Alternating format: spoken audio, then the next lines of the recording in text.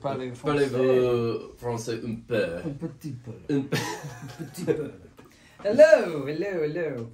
Hello, my name is Pittsburgh Pat, and I'm here with Grahamicus. Hi, everyone. Grahamicus artist. Thank you for having me. And what else do you call yourself other than just an artist? Sexy. Ah, hey, damn sexy. Oh my God, we said we weren't going to swear. I broke my own rule. Gotta get out of the way. We'll cut that out in post. So we're having a conversation. Now, we've met already. We met at a lecture at the Allegheny Observatory. That's right. Because you're really interested in outer space. I am. I love outer space. Yeah, me too. I love outer space. In fact, we kind of bonded, or at least like when we first met each other, we were talking and you were talking about space themes. You were talking about your bravery, handkerchief and bandana, bravery bandana, adventure bandana. Actually, this is the bravery version. There's gonna be multiple versions. Right? Yeah, you got it. So I learned, and I showed you my website, and there was a star field in the background, and you were like, "Oh wow!" And we were talking about positivity and the universe is on my side. The universe wants you to succeed. Yeah, and it sounds like we have a lot of similar thoughts along those lines. Yep, like wearing blue shirts. Blue shirts are always good. Yeah. Everybody looks good in blue. So what got you interested in outer space? I'm gonna go there someday. Oh, you're gonna go? I'm gonna go. Oh, okay, cool. Safely. Safely. So it's gonna be like a touristy kind of thing, or there's so many options. Yeah. So thanks for calling me Grahamicus. That's my favorite nickname. It was given to me. And Grahamicus like Copernicus for all you spaceys out there. And otherwise you can just call me Graham. And but don't call me late for Danishes. Oh. And don't call me Shirley. No. I love airplane movies. Yes, slapstick humor is like right up my alley. Fantastic. Clue? Did you ever see Top Secret? Oh, Clue, absolutely. Clue, Top Secret. Running from room to room, sliding across the wood floors. Run down the hall and stop the cook. Yeah, yeah. Well, Tim Curry is a tour de force. Yeah. Unbelievable. Oh, and excuse me, space. So I have moved a couple places. I've moved for school. I've moved for a job. And then moving to Pittsburgh, it was location. But prior to Pittsburgh, I was living in a city called Huntsville, Alabama. Sure. You're familiar? I've heard of it. I haven't been there. But didn't they have something to do with the space program? Yes, they did. So kind of if you condense it, there was Houston, there was Cape Canaveral, and then there was Huntsville. So Huntsville was where all the engineering was happening, all the brain power. And I moved there to work at the U.S. Space and Rocket Center, Home of Space Camp. Wow. That's pretty amazing. So I was not into space at all prior to moving there, but I was listening to the Star Talk podcast, Neil deGrasse Tyson. Neil, if you're watching this, big fan. And send me an autograph picture. He had featured these guys called the Rocket City Rednecks. Have you heard of them? No. So essentially, it's kind of like where big brain rocket science engineering meets hillbilly slap it together. Yeah, sure. And this gentleman, his name is Travis Taylor, and he was on the podcast, and he lives and works in Huntsville, Alabama. Okay. And he was talking about the U.S. Space and Rocket Center and NASA, and I was just really inspired, and I thought, you know what, that sounds like a lot of fun. And so I applied for a job. I did a Skype interview, and they hired me. I moved to Huntsville, Alabama. See that you can dream about these things? You can even do it from your couch. And you can make these things happen, right? Yeah. I mean, like, that's the thing now. We can reach out to, like, without getting too mystical, but we can reach out to the universe. We can reach out to the interwebs. We can reach out to people now in a way that we couldn't do even 10 years ago. And we can get jobs, you know? And we can, like, make connections. We talk to people. That's sort of what this podcast is all about. But, yeah, it's fantastic. So tell me about your experience there.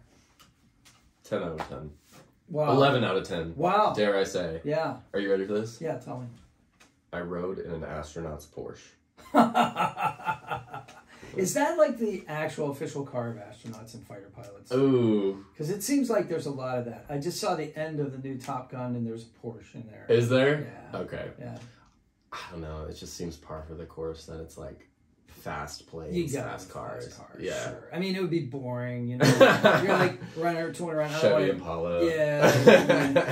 And meanwhile, you're like, I was like rocking the atmosphere. I'm like a comet, you know. Yeah. So 11 out of 10 experience. I mean, really big shout out to my bosses, Chris Morazzo, Bridget Stone, Katie Anderson, everyone else. Oh, Ron Newton. He knows who he is. He and all my other bosses, they extended such a gift to me, which was essentially just their faith in my people skills. I was a museum presenter, so I got to present to the public. I got to present to tourists. It's the #1 tourist attraction in Alabama. Field trips. So little kids, high school students, people in college, engineers. So like I was telling people who were way smarter than me about the history, and so that was really cool. And then I got to work with astronauts and other people in NASA, and like I said, 11 out of 10 because I was given a gift of my boss's faith, and for that I'm forever grateful. Isn't it neat though how like you mentioned like talking to people that are really intelligent, right? And I've had the pleasure of doing that on the show. I believe I'm doing that now. But what's really cool is that we are intelligent, but we know different things, right? So like, you know, you're talking to somebody who knows something about engineering a spaceship, but you might be able to impart some knowledge on them that they don't know, right? So you may be well-versed in the history of like the Apollo program or something of that nature, and you can fill them in on that, you know? And that's what I love, is the exchange of ideas, you know? It's not like, well, you know, this person's so above me. It's like, you know, people are people.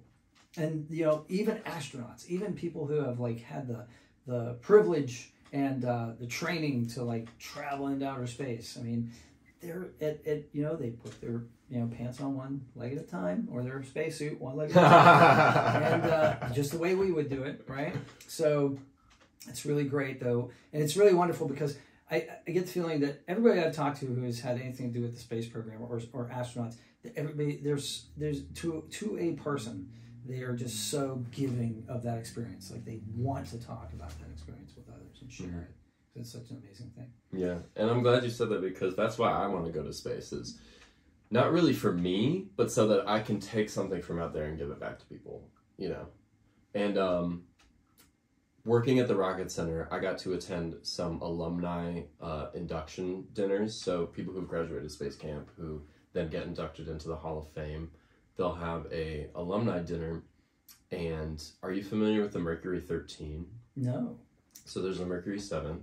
The test pilots who were the first Americans to ride on the rockets, they were all men. So the Mercury 13 was a subdivision of that. I don't think it was ever officially endorsed. It was more kind of like an experiment, and it was 13 women. And so one of those women, her name is Wally Funk, and she was part of this group of women who never got to go into space but did all the same training and even exceeded the training of the men. She was inducted into the Space Camp Hall of Fame, and she has since flown into outer space. Wow. That's fantastic. Yeah. Can you believe that?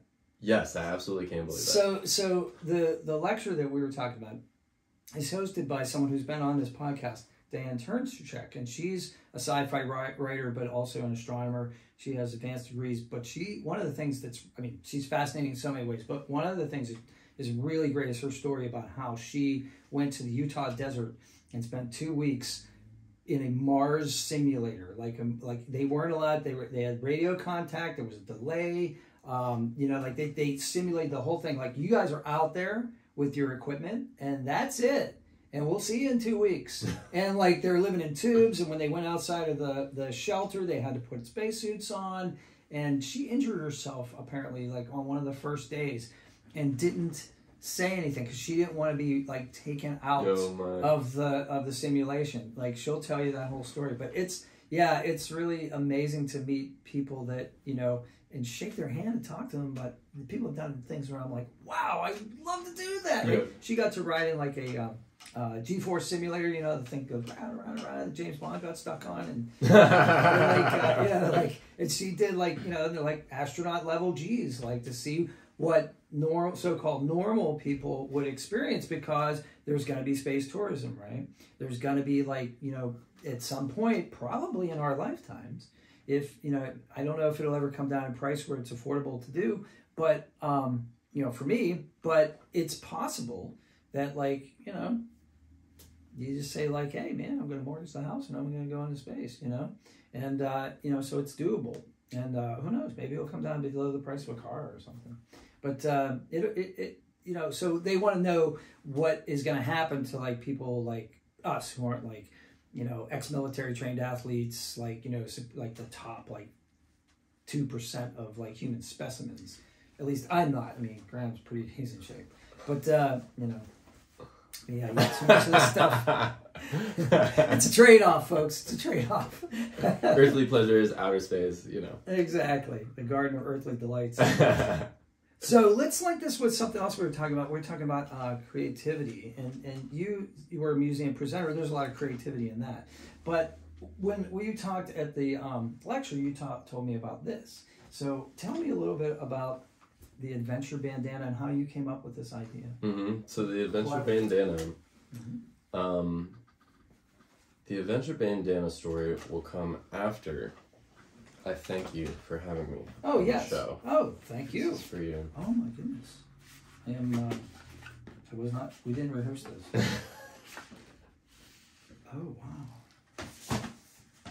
Never underestimate your bandana.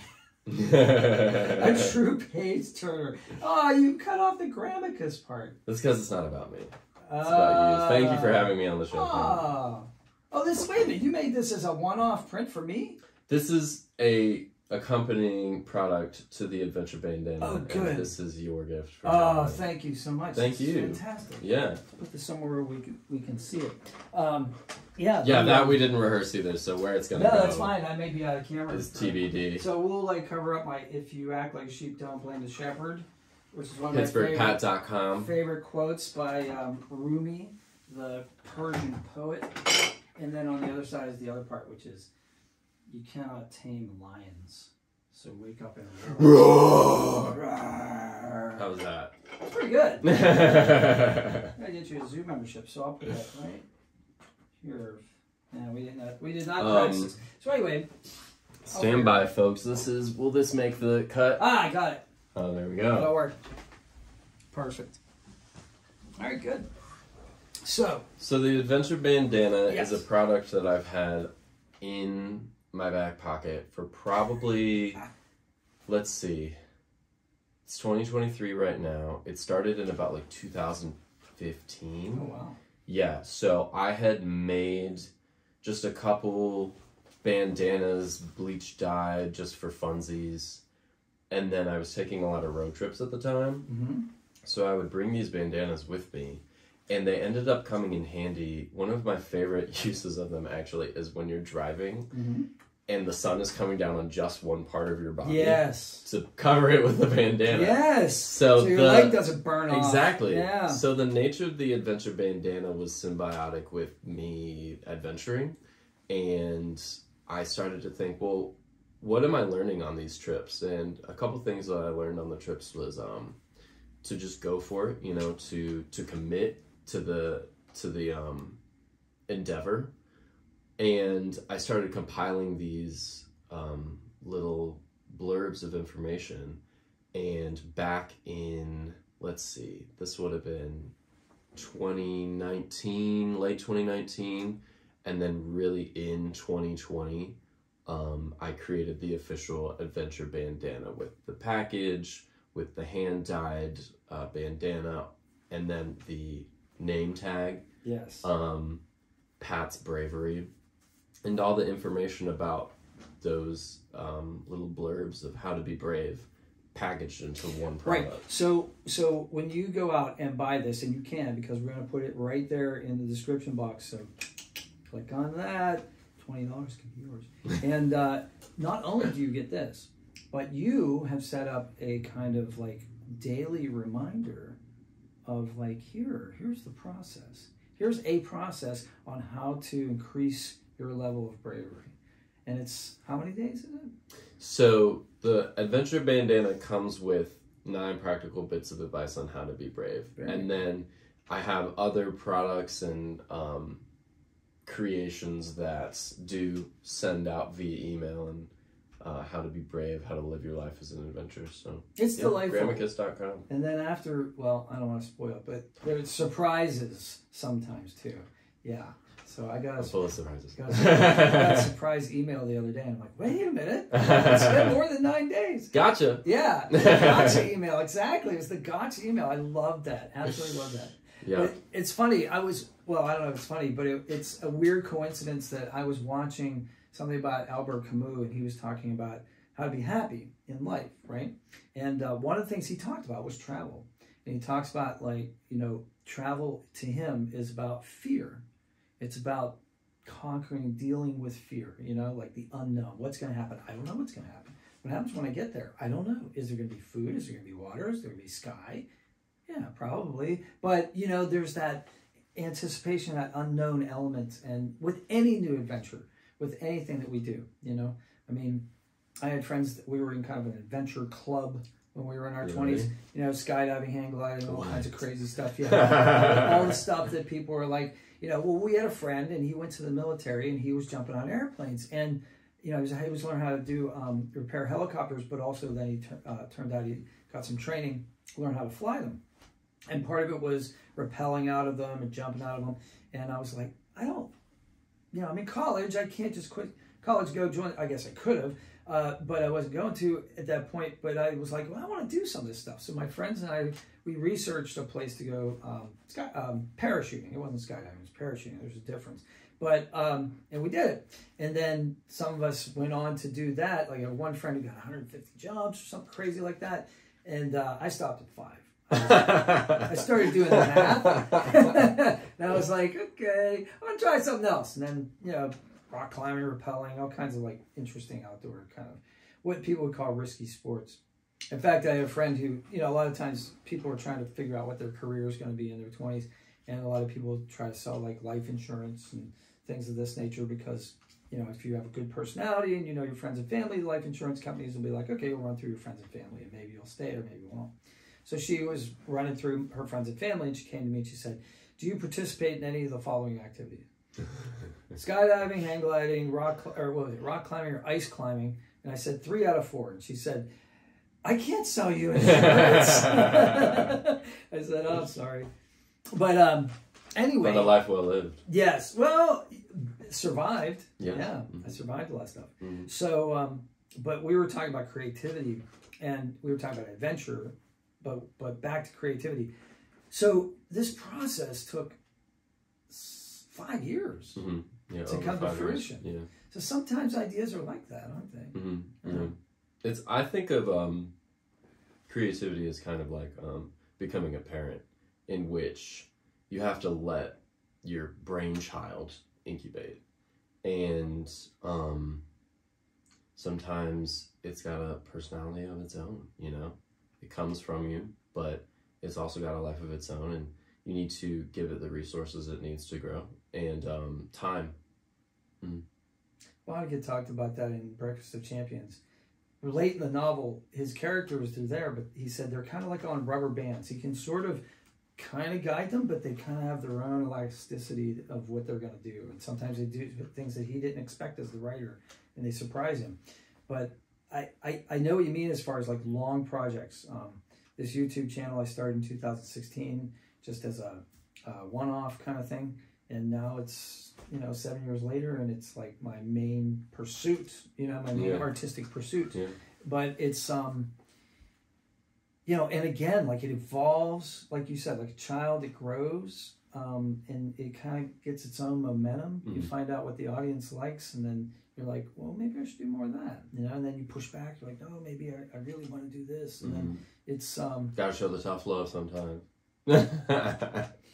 So you have any other ideas that you're kind of working on that you want to talk about? Yeah. Okay, cool. So right now, I have a project out called Perspectance, and I am the artist of the month at a local print shop called Copies at Carson. Fantastic. How do you become artist of the month? So, big shout out, first of all, to the Copies at Carson team. Rebecca, Alan, Mackenzie, Jade, Don, Brad, and the Copies at Carson Angel Bugsy. You know, big shout out to you guys, and go visit Copies at Carson. We'll link you guys down below. Southside Net. Yeah. And I was just, you know, in the right place at the right time, and they offered me the opportunity. And so my art is up there. The project is called Perspectance.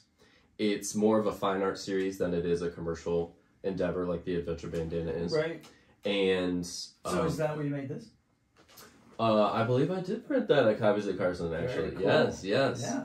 And Perspectance being a fine art series, it's more about the idea. And the idea is that a core problem that I see is separation. So separation from the world around us, separation from the people around us, and separation most detrimentally from ourselves. So Perspectance is how I bring attention to unity. And a big word that has come up in my life recently is the word connection. So by bringing attention to unity, I hope to connect people, actually, excuse me, I hope to remind people they're already connected to the world around them, the people around them, and most importantly, connected to themselves. It's so important. I think that's my new, you know, I hate to use the word mission because it makes it sound like it's, but what my new intention is, you know, to, you know, and that's what we've been doing a lot on the interviews that I do on here is talking about creativity, but creating a community, even if it's a loosely knit community, but a community of people that can access each other's ideas, either through watching these kinds of videos or by contacting each other through, you know, these videos and in the comments. It's one thing I love about YouTube is that it's such a positive social media community compared to possibly other platforms, and it's you know, creators understand each other, they help each other, but there's a really big effort by just YouTube to allow creators of, you know, creatives, which is becoming a new word, to do their thing, to be out there, to get the stuff out there, because before there were a lot of barriers for people. You know, you had to apprentice, you had to have sort of like an academic pedigree maybe, or some kind of like pedigree in the art community in order to get your stuff hung in galleries, and, you know, and that still exists. But now there are other outlets, you know, for musicians, writers, you know, graphic artists. You know, I was just at Comic-Con with my wife, you know, and I bought a graphic novel, which I have sitting over there, which is absolutely beautiful. Met the writer, he signed it for me. I'm one of the first people to ever read it, you know, like he's like, this just came out like 3 days ago. Yeah. And I'm like, it's mine. You know, like, I will support you, you're a writer. You know, the art is wonderful. I didn't meet the artist, but it's absolutely gorgeous. And it's, you know, that's the type of thing where I'm finding like, you know, that's what I want to be part of. You know, I want to be part of a community that's greater than myself. And I want to enjoy the company of others. You know, people talking about positive, creative outlets. Yeah. Yeah, and that's why you're here. And to that, I'll drink my water. Sure. Here, I choose with water because it's holy to me. Water's life. I'm 98% water. Wow, that's a lot. But I know what you said about like community, because that's part of why I moved to Pittsburgh, is because it's such a connected city. Yeah, we were talking about Southside. Southside is a wonderful place in Pittsburgh. There's this really great place called Slacker. I have this ring. I should show you actually. It's an amazing. I should have got my props ready. Beep. Yeah, we're gonna like leave this out. Cuts to us like falling everywhere, like the camera's falling, and like high-pitched squeals and static. The microphone dropping to the ceiling. So this is the graphic novel that I bought for how's that pronounced? $7. Pythia. Pythia. Okay. Yeah, about ancient Greece. Yes, shout out Greeks. And this is this wonderful ring I bought at... Ooh, look at that. I know, right? People are like, oh my God, I love your ring. I'm like, $7 at Slacker. That's nice. They're like, that's a sapphire. I'm like, This it's is nice glass. But, you know. I'm Greek, so this is like my... Oh, cool. This is like, oh, wow. Well, maybe you're going home with that too. TBD. You never know. I'm not going to flip through. I'm not going to ruin it. I haven't read it yet. So, yeah. But, yeah, but this is the type of thing that, you know. Happens in the city. Yeah, like, I have his email address, so, like, you know, I'll contact him and give him, like, honest critique about what I thought about it. And actually, I just started with well, I don't know how this is the right place to say it, but there's a possibility that I may have a partnership with a publishing company, so we'll see if, you know, what direction we're going to go on that. I know. So, this is about you. So, Pittsburgh, why did you choose Pittsburgh? I had said before I've moved for a job, I've moved for school, and this time it was location, location, location. So I had done some like obsessive research on, I think 48 of the 50 states and like their major metropolitan areas. And I had a couple requirements for the city. And what I narrowed it down to city-wise was New Orleans, St. Louis, Missouri, Grand Rapids, Michigan, Nashville, Tennessee, and Pittsburgh, Pennsylvania. Wow. And I'd been to all the places except for Pittsburgh. So a friend from college lived here, encouraged me to come down. And after she picked me up from the airport, as soon as I left her front door, I was like, this is where I'm moving. Yeah. What was the weather like that day? Like this. See, this is perfect right now. I don't know if you guys know, Pittsburgh weather is mercurial. To use a kind of thermometer analogy. But it's volatile. You could have 4 seasons in one day here. I'll give you that. So part of the reason that I'm built for this is because I'm from Quincy, Illinois, which is on like a very similar latitude line to Pittsburgh. I think it's only like, I don't know the degrees, but right. it's just south of the same latitude line as Pittsburgh. And the other thing about Quincy is that it's also on a river. So Midwest till I die. Yeah. Let's just put it that way. There's something about us. I mean, that's what I consider. I consider Pittsburgh to be kind of a Midwest city. I know that a lot of times it's mid-Atlantic, they say, but it's not. It's we're on the other side of the mountains, you know. And other people say it's the northernmost city of Appalachia. You know, there's some of that, but it really, if you have to like use broad strokes, the people here, like if you go to Milwaukee or you go to Des Moines, or if you go to anywhere, like pretty much until you get to the Rocky Mountains, what you see is what you get here. We don't put on airs. I mean, like, I like dressing up, but like, but people are pretty much, you know, like you stop people on the street and you're like, hey, you know how to get to the thingy, and you can have a 20-minute conversation. Yeah. You know, I mean, that's how we met, right? Yeah. It's just strangers at the same place at the same time. I figure, you know, when you go to events like that, you're going to meet people that you have at least one thing in common. Right? You like outer space. Yeah. What's one of your favorite things about outer space? Oh, you know, to me, it's the vastness. It's the sense of infinity. It's like when I wake up in the morning, I guess, like, I understand now why so many early religions were like sun worshiping oriented religions. Because what I've found is with my what has happened for me career-wise, I am able to determine my schedule so I can get up when the sun gets up, and I do that, like, and it's I'm more in rhythm with like what's going on around me naturally. But when I look at that giant blazing ball of gas in the sky when it's available, when it's not cloudy, Pittsburgh can be cloudy. There's no doubt. There's people like say things like it's only cloudier in Seattle, but I don't even know if that's true anymore. But it's because it's been wonderful for the last few weeks. It's been like really pretty much perfect. That's what I'm saying. And we had some really mild winters. But it's just that I'm just fascinated by. Okay, here's one thing that fascinates Tell me. This is really creepy. I think it's creepy. I think it's just. I think it just doesn't. It's just eerie. Yeah. Like like okay, there is absolutely no scientific reason why the moon, being the size it is the precise distance away from the Earth, that when it's between the moon and the sun at certain times, that it casts a perfect shadow that perfectly occults the moon at this time in history. And it's moving away from the Earth, okay? So like, but why at this time in history?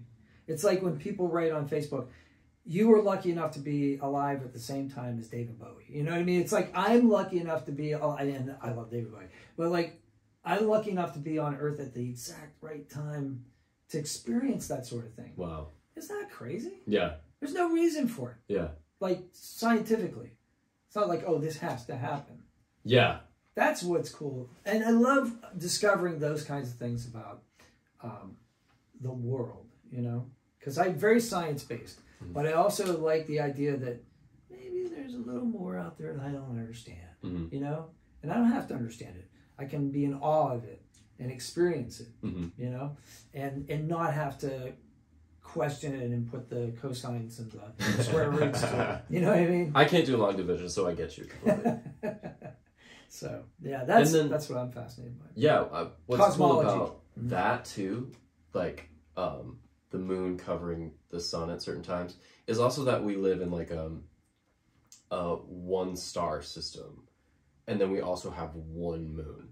Like there's planets that have multiple moons and there's systems that have multiple stars, but we get one thing during the day and then we get one thing during the night. Like that's crazy too. Absolutely.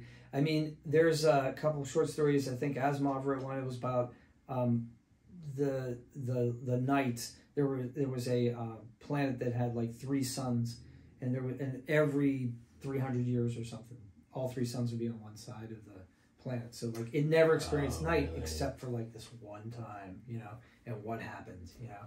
And there's so many things that I think that, you know, inspired humanity by being able to look at the night sky. Crazy. You know, like poetry, and there's so much music that's been written about it, and so many like just pieces of art. I mean, obviously Starry Night, you know, by Van Gogh, but like that's the obvious one, but there's just so much about it. And so it lets me know that I'm part of something bigger, you know. Absolutely. Yeah. And the vastness, like you said. Yeah. I definitely want to create something as beautiful as the night sky. Like, that's a muse for me, for sure. That's awesome. Yeah.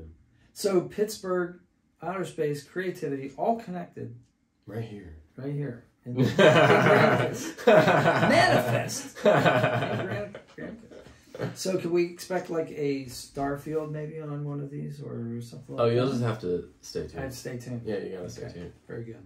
Yeah, Perspectives is the main project right now. Okay.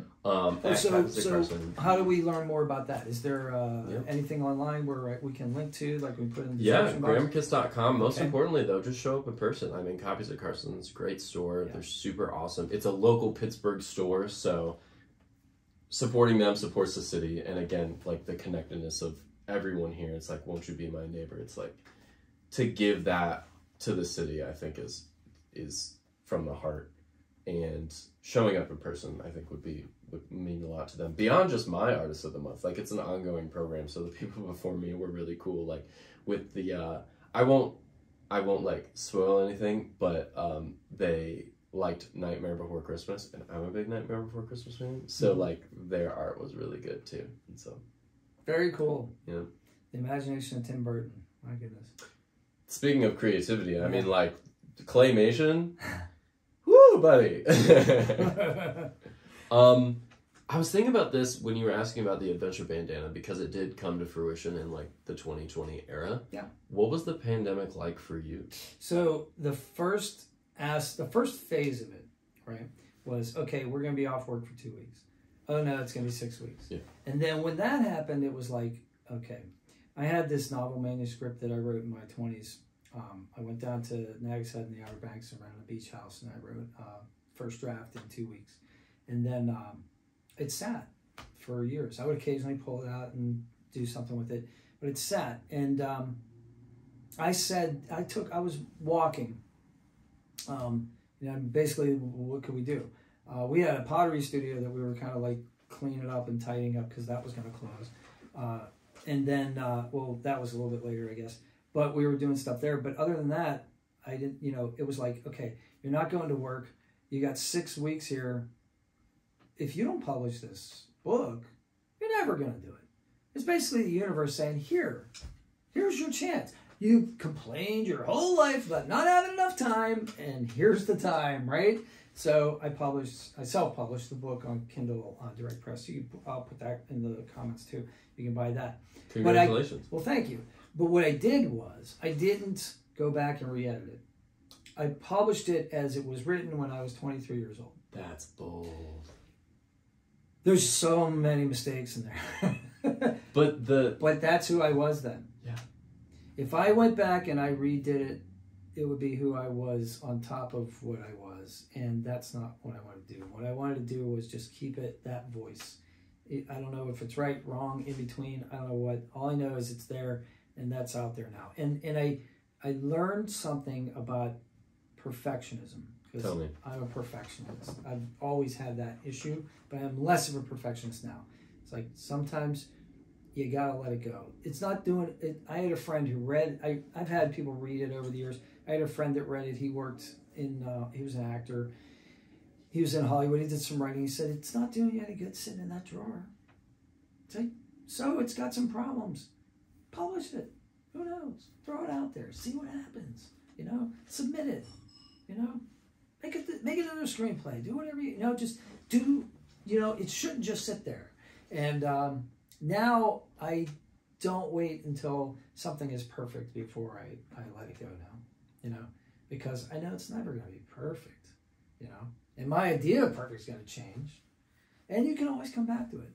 You know, you can always come back to it and use whatever you've learned in the meantime and apply that to it if you really wanted to. You know, so yeah, so that's what I did at the beginning. Yeah, that was my big like, I got to do this, or I feel like I will have wasted my pandemic. Yeah. Well, I mean, speaking of bravery, like putting that out as it is so cool. It's so cool that you did that. Thanks. Yeah. And then, like you said about perfectionism, like that's a big lesson that I've learned to kind of combat also. But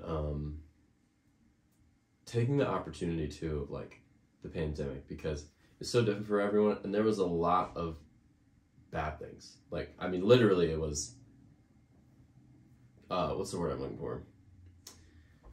What is the word that I would use to describe that? It was a global catastrophe. That's what I would say, obviously. But to find the good in it and do that in honor of the people who don't have that, you didn't waste it.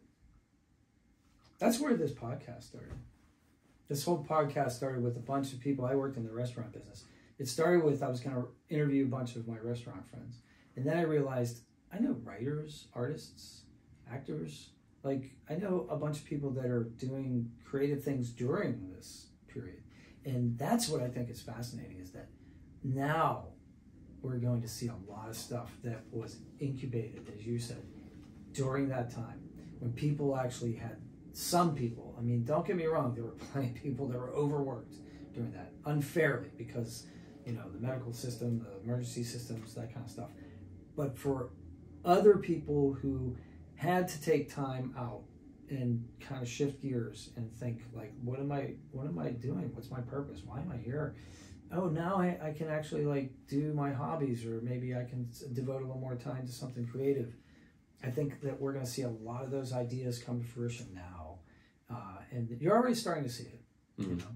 And there's also, it was a trial. It was it was a period of stress, and for a lot of people, trauma and change. And out of all those things comes catharsis, comes good art, you know, like all those things, positivity as well.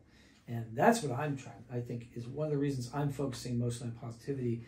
I've always kind of skewed towards that anyway, but I think it's essential now, because there are a lot of people who are still traumatized by the events that happened. I mean, we lost people You know, I lost people, and we're all kind of like, a lot of us are kind of like recovering from that global, like you said, that global catastrophe. But I think, like you said, we can focus on it a couple different ways. If we focus on the positive possible aspects of it, I think we can't go far wrong. Mm-hmm.